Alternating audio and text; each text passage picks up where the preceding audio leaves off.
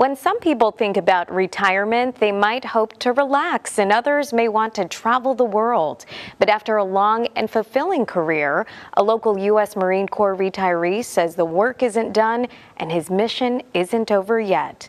I'm Michelle Lorenzo, and for this week's Veterans in Focus, I'll introduce you to Travis Patterson and show you how he's using his military skills to uplift a nonprofit and help it save lives in the Coastal Bend. I was very fortunate to be one of those kids that knew exactly what he wanted to do, and I wanted to be a pilot. My father was in the Marine Corps as a F-4 Phantom backseater. My grandfather flew bombers in World War II, so I just kind of grown up around it my entire life. Following a proud family tradition, Travis Patterson aimed for the sky when he was 17 years old. Patterson enlisted in the United States Marine Corps in 1994. I graduated, I went on active duty as a second lieutenant. Went to flight school, flew Cobras, AH-1s for about 15 years. From there, Patterson went to Washington, D.C. and flew Marine One, the aircraft, typically a helicopter, used to carry the President of the United States. His last duty station was at Naval Air Station Corpus Christi.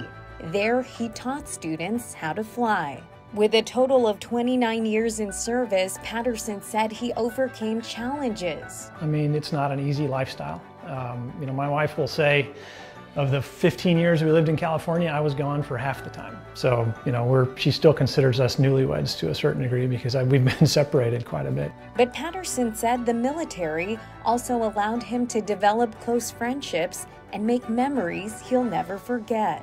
The kind of opportunity to see the world in a helicopter was pretty amazing. So I think I counted them up at one point in 27 or 28 different countries that I got to fly in. Patterson's retirement in May was short-lived.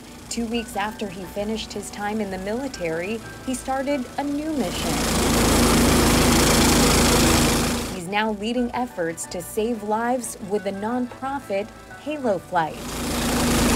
Our primary mission is to provide emergency and non-emergency patient transport for everybody that lives in our area, that entire 26-county South Texas area. Responders in Halo Flight's helicopter fleet stands ready for emergencies 24 hours a day, 7 days a week, and 365 days a year. Patterson says their services are frequently in need.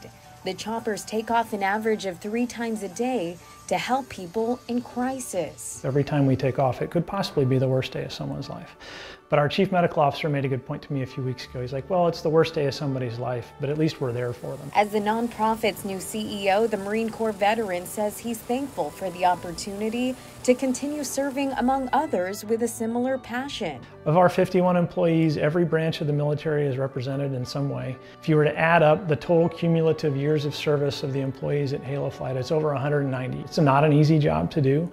They work for the company because they want to provide that public service to their community. Halo Flight has been providing its service for 37 years. Patterson hopes to elevate its efforts with his military skills and his love for flight. Kind of guarantee that I will make is that we will provide the best flown, the best maintained, and the best crewed and equipped aircraft in the industry. Now, Patterson is emphasizing Halo Flight is a nonprofit organization which provides its emergency services cost-free. As a nonprofit, it does need some support to keep them in the air. So if you're interested in learning how you can help, you can visit our website. For this week's Veterans in Focus, I'm Michelle Lorenzo, KRIS 6 News.